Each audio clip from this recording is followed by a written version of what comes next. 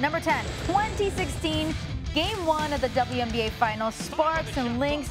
Game tied at 76. Elena Beard hitting the corner jumper at the buzzer, giving the Sparks the win. Please look at this again. So clutch.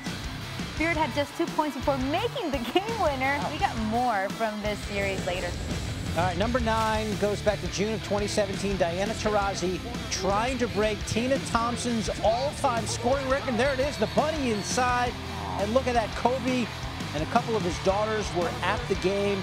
Taurasi, the only WNBA player to eclipse 8,000 points. At number 8, July 17, 2018, in her first season back in the WNBA after playing overseas for 5 years, Liz Cambage scored a WNBA single-game record, 53 points. She'd go on to lead the league in scoring that season. Number 7, go back to 2008. Candace Parker was a rookie. She became just the second WNBA player to dunk in a game. I'm going to show you the first one in just a minute, but Parker would dunk again in the Sparks' next game. She went on to become the only WNBA player to win both the MVP and Rookie of the Year in the same season.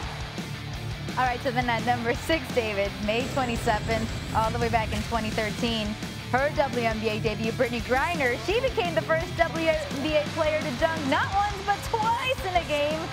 And it only took Griner 1 game to tie Parker for most career dunks. We would assume she's thrown a few more down since then. Number 5, 2015 Finals, Game 3, Lynx and Fever, Maya Moore. Drilling it. The 3 at the buzzer to give Minnesota the win. And Minnesota went on to win the series in 5 games, their 3rd title in 5 years for the Lynx. At number 4, July 30th, 2002, Lisa Leslie, becoming the first player in WNBA history to dunk in a game. One of the many achievements for Leslie, who would lead the Sparks to their 2nd straight title that season. Number 3, 2019 playoffs, the Aces against the Sky. Derica Hamby intercepts the pass and launches. You got it. And just inside half court, puts the Aces up 1. Vegas won the single elimination game and advanced to the semifinals thanks to Hamby's heroics. Wow, what a play. Also play number 2. Right, going back to the 2016 WNBA Finals Game 5. After Maya Moore put the Lynx up by 1 in the wild back and forth ending, Nneka Nwumike hitting a putback shot. And Chiney's sister with 3 seconds left to give the Sparks the lead. The Sparks would hang on to win their first WNBA title since 2002. Aww.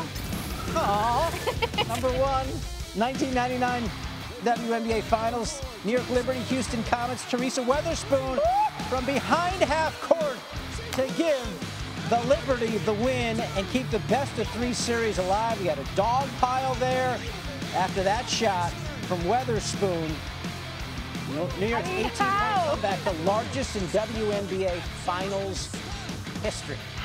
Again, the season was supposed to start tomorrow. Best we could do is just offer you the top place. Thanks for watching ESPN on YouTube. For live streaming, sports, and premium content, subscribe to ESPN+.